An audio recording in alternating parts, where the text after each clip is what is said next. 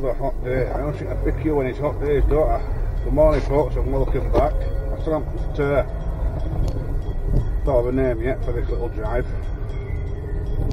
I'm sure I'll think of something. Now, I'm going to get down there. Get out.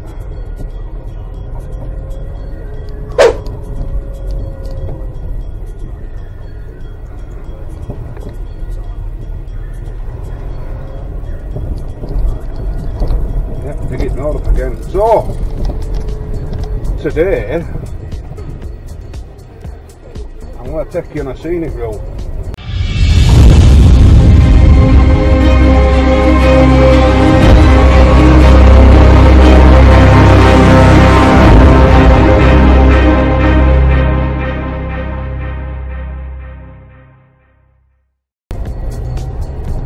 I've got half a day off this morning from my job I'm doing.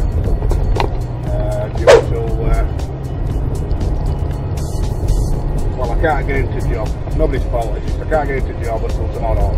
So I'm going up to price another job for a guy that I've done some work for before. These lovely people. I'm delivering another little very scenic location. Again, apologies for the glasses, folks. I will keep periodically trying to make eye contact with you, but it's breaking here in West Yorkshire in the UK, absolutely cracking.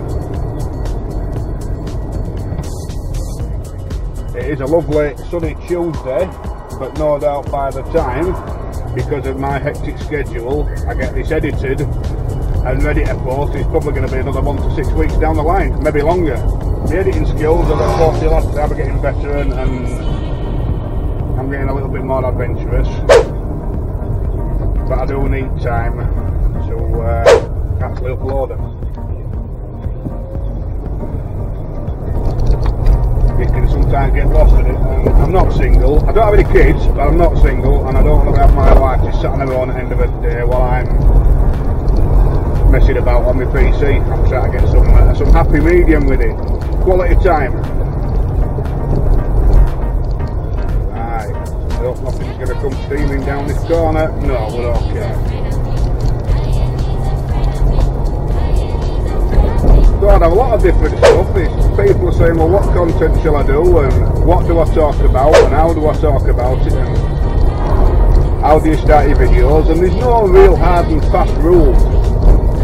Well, I don't know if I've covered this, but I asked in one of my groups, and I said this in my video, a certain group that I go to for YouTube, there's certain specific things, and if it's something you want to do, then you need to find a group.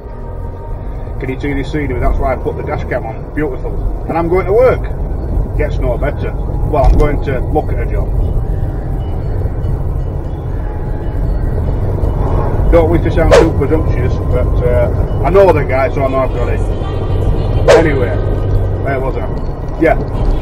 If you're looking for sort of information, and obviously you need to go, obviously, I shouldn't say obviously, but people don't. You need to go where the people are that are doing it. So whenever I want, even though I'm a member of certain marketing groups, if I want video advice, I don't necessarily go in that group, I go into a video group and ask.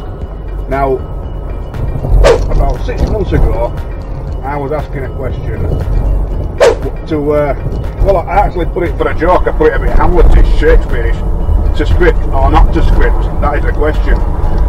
And I got a massive response, and the general sort of consensus is to use bullet points, and auto cues are good, they're a good training tool, but eventually you're going to have to forget the auto cue, because look at it through this lens. When you're talking to somebody, you're not doing it through an auto cue, are you? Or a piece of paper, you're sort of ad-libbing with people as you're talking, and that's how we are. When you meet your friends or you meet anybody, your wife, you're ad-libbing, and that's why sometimes camera can be difficult, because there's nobody to talk to, or bounce off, or gauge to. That's why people sometimes nervous on camera, and I see it quite a lot, and I was the same. And for some reason, when you start to get on camera, especially people my age group, not the younger generation and the high generation, but the older generation, I point a camera at my wife, and all of a sudden she turns posh.